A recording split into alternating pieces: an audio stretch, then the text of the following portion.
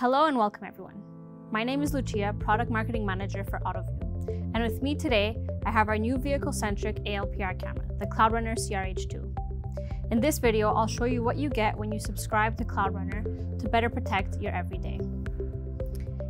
Each Cloudrunner camera comes with 3 different boxes, exactly like the ones you see here. One box for the CR-H2 camera and mounting bracket, one for the solar panel, and one for the solar panel mounting components. Each box shows the box number along with a descriptor of what's in the box. Let's open the first box. The first thing that stands out when we open box number 1 is the CR-H2 camera.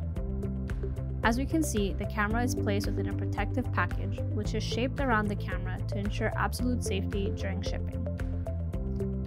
Alongside the camera, we also have the mounting bracket, bolts, mounting straps, an installation instruction document, as well as a reflective target license plate that will be used for remote zoom and focus.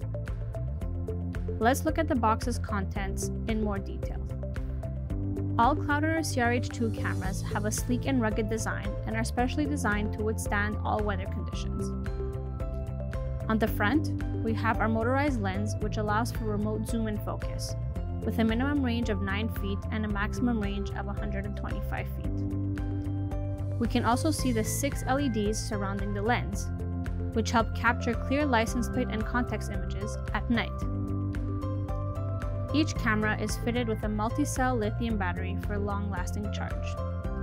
It also contains a built-in 4G LTE modem and GPS functionality. Additionally, it is hardware ready with 2 SIM card slots and a slot for an SD card. If we take a look at the bottom of the camera, we'll see that there is a port and a vent. The vent is designed to protect the camera from moisture, and the port is where the solar panel connects to the camera to power it up.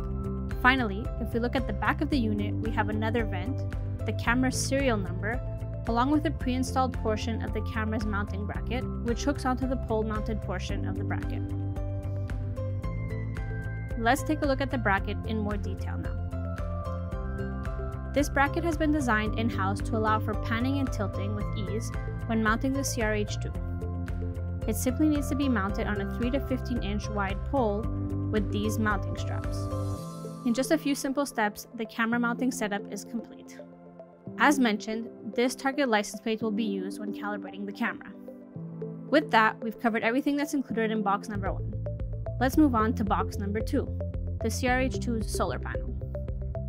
As we can see, the solar panel is tightly packaged in the box to make sure it will not break during transport. The solar panel is a 70-watt solar panel measuring 28 by 21.7 by 1 inches. It has a sleek design with a stainless steel border and shingled monofacial modules. The solar panel is effective and designed to minimize shading loss, which is the amount of lost electrical output caused by trees and other obstructions. This solar panel retains a great amount of power and lengthens the camera's total battery life, which enables the CR-H2 to perform for long periods of time. Finally, looking at the back of the solar panel, we see that it includes a wiring box with a cable that's just under 10 feet long, which allows for greater flexibility for the positioning and orientation of the camera. That's everything in box number 2. Let's move on to our final box in the Cloudrunner solution. In box number 3, we have the mounting components for the solar panel. Packed to minimize movement during shipping, the box contains a solar panel arm that gets affixed to the solar panel, the portion that attaches to the pole, the mounting straps, the mounting clamps, as well as bolts to tighten everything together. The solar panel arm can attach vertically or horizontally to your solar panel thanks to the adjustable mounting. The installation orientation of your solar panel will depend on your camera's location. All you need to do is simply take a look at your installation document included in box number 1 to see which orientation is best for you.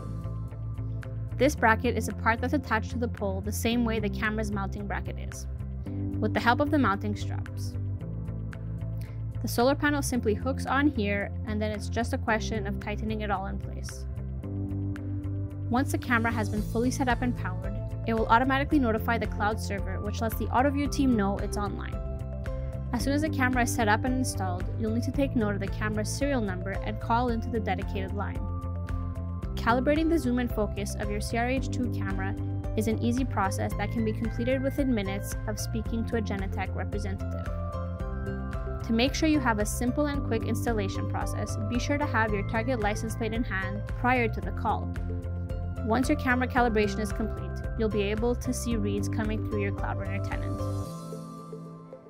Thank you for watching this Cloudrunner unboxing video.